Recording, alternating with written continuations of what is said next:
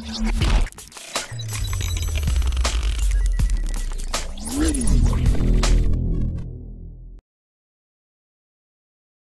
friends, sports பத்தின செய்திகளை உடனுக்குடனா தெரிஞ்சுக்கொள்ள நம்ம தமிழ் கிரிக்கெட் சேனலை சப்ஸ்கிரைப் பண்ணுங்க. தமிழக வீரரான தினேஷ் கார்த்திக் அவர்களோட அணிக்கு தற்போது வழங்கப்பட்ட ஒரு வாய்ப்பின் காரணத்தினால இந்திய கிரிக்கெட் அணியின் முன்னாள் நட்சத்திர ஆட்டக்காரரான யுவராஜ் சிங் அவர்கள் ரொம்பவே ஒரு வேதனையை வெளிப்படுத்தியிருக்காங்க. அது பத்தின முழுமையான விவரத்தை பார்ப்போம். உள்நாட்டின் மிகப்பெரிய தொடரான விஜய் ஹசாரே டிராபி தற்போது தொடங்கி நடைபெற்று வருகிறது. இதுல நாக் அவுட் சுற்றுல நேற்று பாத்தீங்கன்னா தமிழ்நாடும் பஞ்சாப் இந்த இரண்டு அணிகள் மோதினாங்க. இதுல ஏற்கனவே ஆட்டத்தில் மழை குறுக்கிட்ட காரணத்தினால போட்டி 39 ஓவரா குறைக்கப்பட்டுச்சு. இதுல முதல்ல பேட்டிங் செய்த தமிழ்நாடு அணி 6 விக்கெட் இழப்பிற்கு வெறும் 174 ரன்களை மட்டுமே எடுத்திருந்தாங்க. அவங்களுடைய ரன் ரேட் பாத்தீங்கன்னா வெறும் 4.46ஆகவே இருந்துச்சு.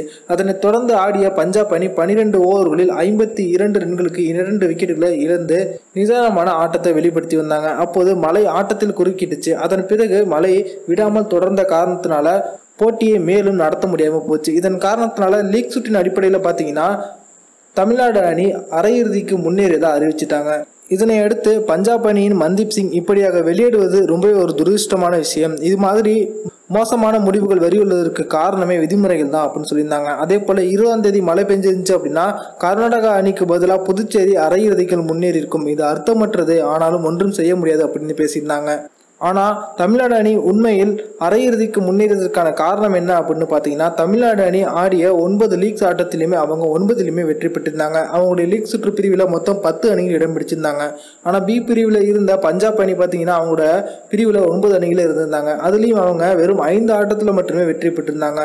அதன் காரணத்தினால்தான் இந்த லீக் சுற்று முடிவின் அடிப்படையில் பஞ்சாப் அணி வெளியேற்றப்பட்டு தமிழ்நாடு அணிக்கு உள்ளே செல்வதற்கு வாய்ப்பு வழங்கப்பட்டுச்சு. இது பத்தி ட்விட்டர் பக்கத்தில் பேசியிருக்கும் யுவராஜ் சிங் அவர்கள் என்ன சொல்றாங்க அப்படின்னா, தமிழ்நாட்டு அணிக்கு எதிரான ஆட்டத்தில் பஞ்சாபுக்கு வழங்கப்பட்ட முடிவு ரொம்பவே துரதிருஷ்டமானது. பஞ்சாப் அணி இலக்கை நோக்கி வெற்றிகரமாக சென்று கொண்டிருந்தாங்க.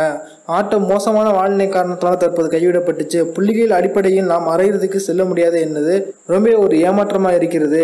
இது ஒரு உள்ளூர் போட்டி தான். அப்படி இருக்கும் சமயத்தில் இதற்கு ஒரு ரிசர்வ் டே வச்சிருக்கலாம். அது போல செய்வதன் காரணத்தினால எந்த ஒரு பிரச்சனையும் ஏற்படாது அப்படின்னு யுவராஜ் சிங் அவர்கள் தன்னுடைய வேதனையை தெரிவிச்சிருக்காங்க. இந்த வீடியோ உங்களுக்கு பிடிச்சிருந்துச்சுன்னா லைக் பண்ணுங்க, ஷேர் பண்ணுங்க. நன்றி.